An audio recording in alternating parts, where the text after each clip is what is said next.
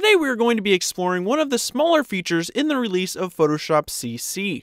Now this feature is the ability to better manage your corner radiuses of your shapes. Now this feature is especially helpful for web designers and people that use the rectangular shape tool on a regular basis. Now in previous versions of Photoshop, you had to essentially guess what corner radius you needed, and your corners were not retained in proportion when scaling the object. Now thankfully, all of these things have been fixed in Photoshop CC. So go ahead and grab either of your rectangle tools and then drag out a rectangle on your stage. Then, if your Properties window doesn't automatically open up, you can go up to Window and then down to Properties.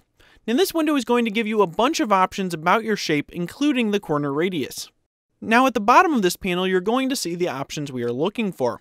To adjust the corner radius, simply drag on one of the corner icons, and then this will change the corners all at once.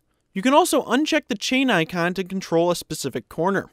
Once you're done with that, go ahead and feel free to scale your object and see that the corners do not become misshapen as they previously did.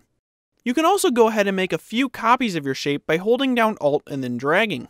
If you then select these copies, you can control all of their corners at once by dragging the corner icon in the Properties window. If you'd like, you can also copy and paste the values generated above. Now in the scope of Photoshop CC, this is a relatively small feature, but one that I am very excited has been added. So as always, if you enjoyed this Photoshop tutorial, be sure to subscribe, rate, comment, and share it with your friends.